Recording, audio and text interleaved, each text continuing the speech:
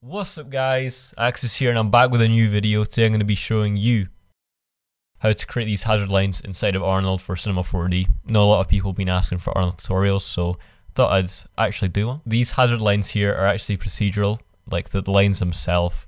Apart from the overlays, those aren't procedural. And yeah, I'm going to plug something first. Landscape Essentials, 50 height maps, normal maps and texture maps. You can see some lovely images up on screen, some renders from customers now. So if you got any stuff that you want to share, I'll just plug it at the start of the video. But you can check this out. I've got a bunch of tutorials on my channel.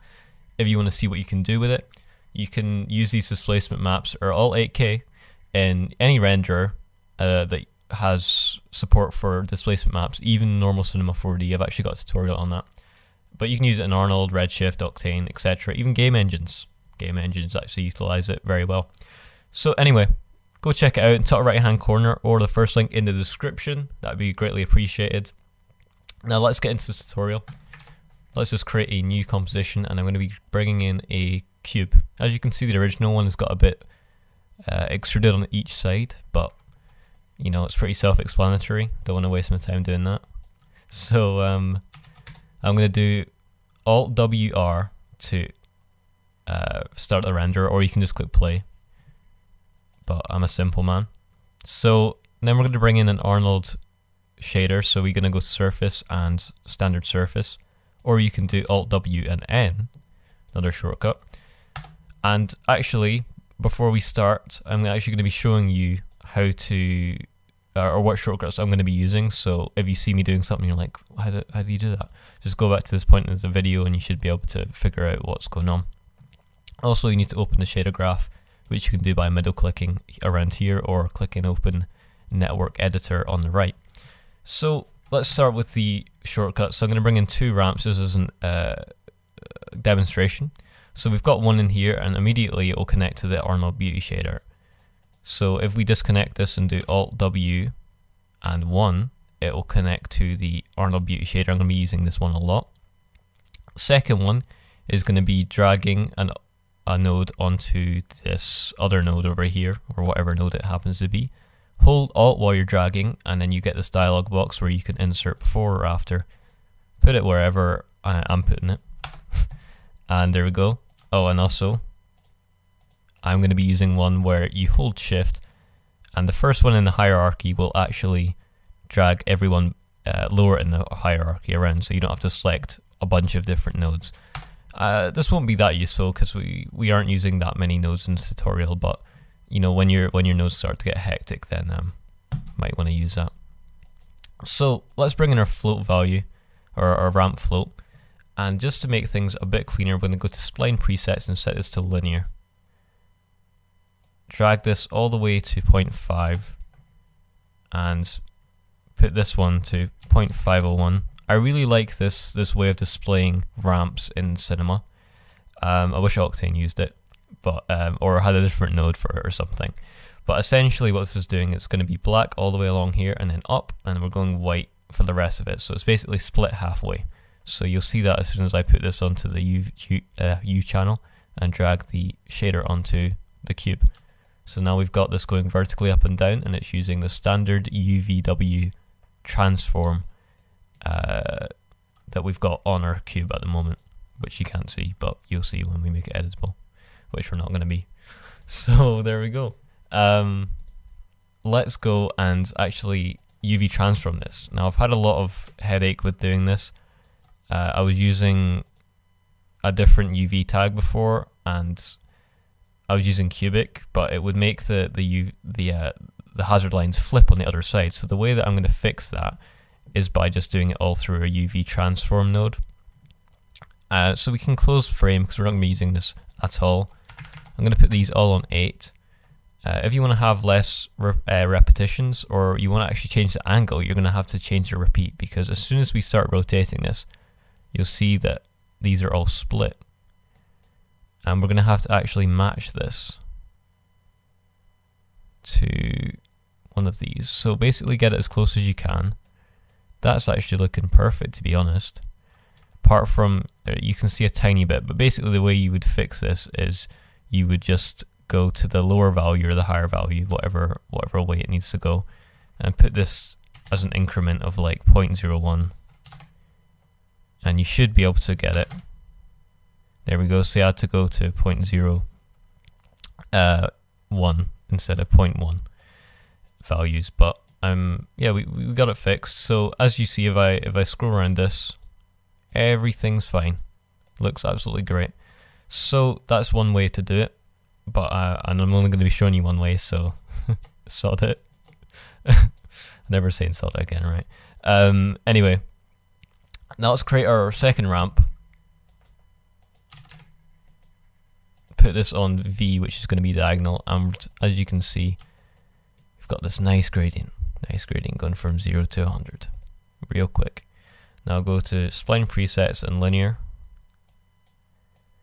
and what I'm going to do here is I'm going to put this on 0.301, and we've got the bottom done. We want the middle to still be intact though, so we're going to bring one over here. And a nice way to do this, if you are lazy, is you can just copy the X value, and since the maximum of this is 1, you just do 1 minus that value, and we've got 699, and then the next one will be 0.7 because it's 1 minus 0.3. So now we've got this cube in the middle, which is what we want. We can grab a layer color, and this is very useful. It's essentially like using a layer in standard cinema, but with Arnold. That's the only difference. So put this into main, layer 1, and put this out, and we don't see anything different, and that's because we need to put this into the layer 1 alpha. There we have it. But if you saw my original one, I actually had this fade out. So the way I'm going to do that is I'm going to drag this over here. We can just do 0.4, and obviously we just do our trick again, so it's going to be 0.6 if math hasn't failed me. Yeah. So that's what we're looking at now, and also you might be able to see this is still linear. You can make this soft if you want by doing Alt-E or right clicking and doing it. But as you can see, it makes no difference, and I don't know if it's just a scenario or if there is like a slight difference, but I'll just leave it like that for visualization's sake. But it doesn't make that much of a difference, to be honest. So you're probably best just sticking with linear. Let's just go and grab a bitmap now, because we're going to want to kind of split this up. Obviously in my original one I had tons and tons of layers. I had about like 4 or 5 layers of overlays onto this stripe here. I'm just going to be using one just to simplify it, and you should know after I use this what we're doing. So I'm going to be dragging in a file. I grabbed the bitmap and basically opens up a dialog box. If you don't want to bring up the dialog, I think you can do it here. Oh, I'm thinking about Redshift. There might be a way to do it, might not. Anyway, now we've brought my shader in. I'm going to put this into our Arnold Beauty, and let's see what's going to happen. Is it going to generate, or is it going to crash?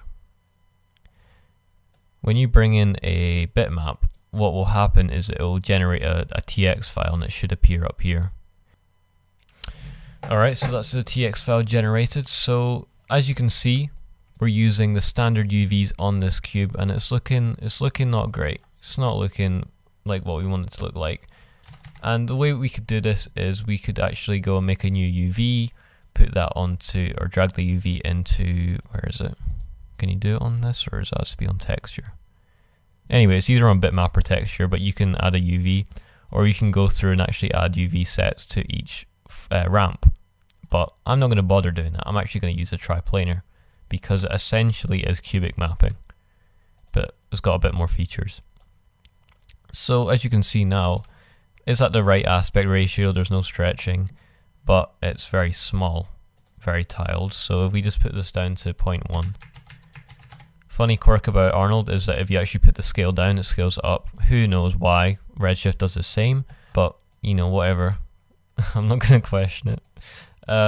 So as you can see, these are both the same on each side, and I want to have a bit more variation here. And the way I'd normally do this is actually by going to world, but for some reason it doesn't work. It normally just works with cloners and stuff like that. if you want each clone to have a different pattern on it, you can use world, and it will use the world's reference instead of the coordinates of the object. So that didn't do anything, but a way we can do this is by offsetting each axis, and it should work. So I'm going to do like 4 and 2, doesn't really matter. And you can also mess around with Z, but I'm not going to bother. Okay, right, so now we've got that. I'm going to go and put this into a ramp.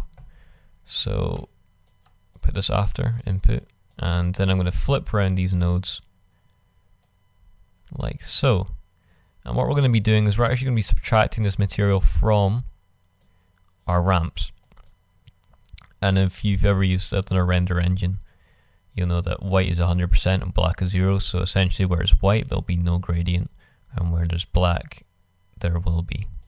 So if we drag this into our layer 2, put this into the output, you see nothing. Note. Drag the layer to alpha up, and there we go. That's it, guys. Basically, this is just a blending mode, so the opacity is the alpha, and it's on normal blending mode. So if we change this to anything other, like subtract, it will start subtracting from the original. I want to get a bit more in here because I really like when it starts to kind of eat away at the top and bottom. I think it looks cool. Okay, it looks like it's damaged. Obviously you wouldn't have fingerprints on a... Well, you might actually. I don't think you'd have fingerprints this big though. But I just think it looks cool. You might have scratches. You might have, like streaks, like a leaky texture. Something like that. If it's on a pillar. But you probably wouldn't have fingerprints unless you had like the BFG painting your stripes. But anyway, now we've done that, we can actually start putting this into a standard surface. So I'm going to drag one in, and I'm going to drag in a Arnold Sky, which you can find in plugins, Cinema 4D to Arnold and Sky. Now, just for convenience sake, I'm going to be changing this to physical_sky, which is a decent lighting scenario, which you can just do for setting up some textures out of scene. And then I'm going to drag this into our base color, turn the weight up to 1 because by default it's on 0.8, and export this to the Arnold Beauty pass. Also, I don't want any specular at all. You can add a bit of reflection, but I don't want any. And probably should have done this first, but we're actually going to be mixing these two together. You can mix a texture with this, so if you want a concrete, if you want a concrete to be one of your shaders, then you just put that in to shader 1. Oh, I'm doing mix shader. I mean mix RGB. Sorry. You drag this over and put this into your mix. And then for a second color, I'm going to be making this yellow. But obviously, you can get like a painted texture or whatever you want for this section. And now I drag this into our color. And there we have it. We have yellow, which is pretty much what we're looking for. I'm going to make this a bit more visible by putting the black to a grey, like so. And then I'm also going to be dragging a bump in here, just so it looks like it's been painted on. So there's a bit of difference between the base and the paint. So drag a bump 2D in here, and drag this into our geometry normal. And you can't really see it, but if I bump up, you'll be able to see it. There we go. A bit too high, but maybe 2 or 3 will do fine. Alright, so that's pretty much the tutorial. You can utilize this, and pretty much I utilize this pretty much every day using Arnold. So it's really a great technique and pretty transferable into other render engines. So if you guys enjoyed, remember to leave a like, and if you've got any questions, don't hesitate to put some in the comments below. Hopefully me or someone else will be able to help you out. And don't forget to check out Landscape Essentials. I'll see you guys in the next video. Have a good day.